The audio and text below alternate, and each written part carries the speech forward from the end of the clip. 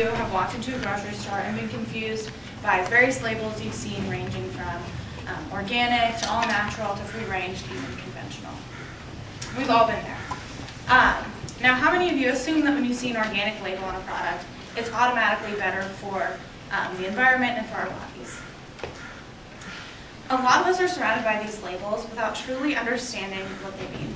Today I'm going to be talking about the unexamined side of organic, which is mainly focusing on the larger carbon footprint that is left that is going on as a result of these organic farming practices. It might sound like I'm completely against organic food and other organic products, but I'm not at all. Organic farming and organic products have a lot of benefits. But I do think it's important to be completely informed on the topic and understand the decisions that we're making as opposed to just going into it blindly. So the debate has always pinned organic farming versus conventional farming, without ever looking at anything in between, to potentially look at the benefits from one practice over another and combine to make something that will yield the best outcome for both our health and the environment. So let's first address what it means to be USDA organic. I'm sure several of us have seen this stamp on many products in the store. The USDA is the governing body for certifying all of the organic products and foods that we have. So and in order to be certified organic, you have to adhere to the following principles. Products have to preserve natural resources and biodiversity. They have to support animal health and welfare. They have to provide access to the outdoors so that animals can exercise in their natural behaviors. They have to only use approved materials.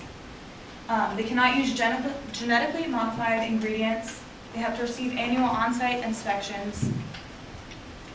And they have to keep the organic food separate from the non-organic food. So these are some fairly rigorous steps that have to be taken in order to be certified organic. And they can cost the farmers anywhere from a couple $100 to a couple $1,000s to go through this process. So it's at times really not feasible for several different farms to go through. Conventional foods, on the other hand, have much fewer regulations. However, they still must pass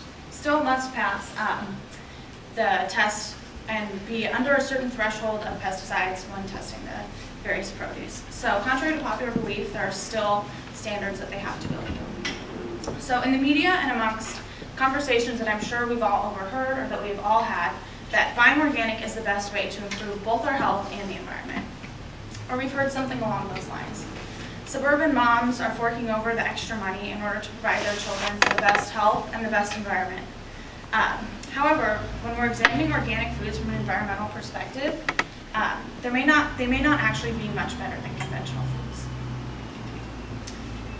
One of the reasons for this is a smaller crop yield.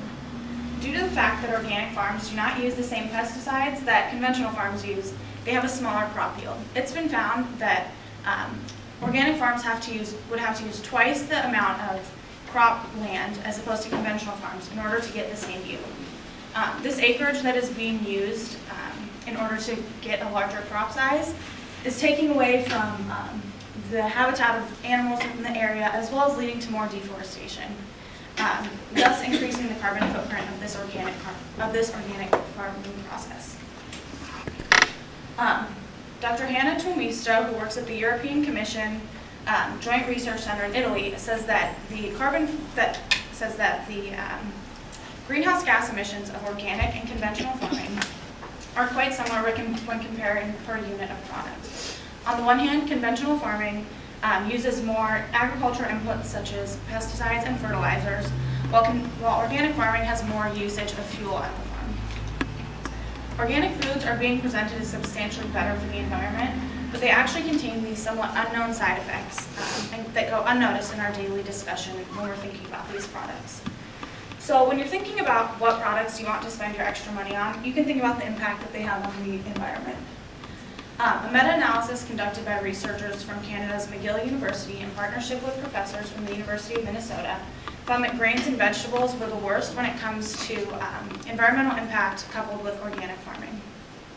They produce 33% less product and are 26% less productive. And organic fruits and vegetables can cost anywhere from 13 to 36 cents more per pound compared to their conventional counterparts. This is especially important for those of us who are on budgets in college and wanting to make an impact on the environment. we need to be thinking about where we're choosing to put our money and how that's supporting things. So as I stated earlier, I'm not against organic food products. I think they do phenomenal things, but I think it's vital for us to understand the process that they go through.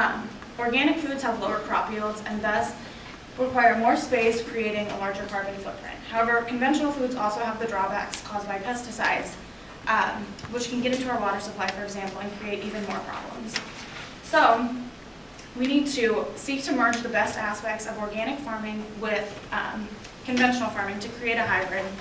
The lower usage of pesticides from organic farming coupled with the efficiency of conventional farming can create a system that's better for both our health and our environment.